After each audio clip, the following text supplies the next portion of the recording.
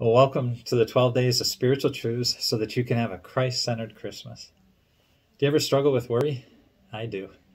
Jesus tells us not to worry. How is that possible? What you worry about the most is where you trust God the least. So what we worry about specifically, we have to find out what God says about those things and get what he says down into our hearts.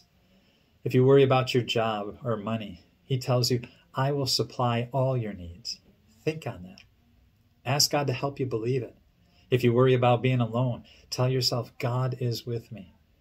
You know, Peter was not immune to worry, but he didn't just worry. He said, cast all your worries upon God, for he cares for you. When they come, cast them onto Jesus. You may have to do that daily, even hourly, but as you do, Jesus will calm your heart.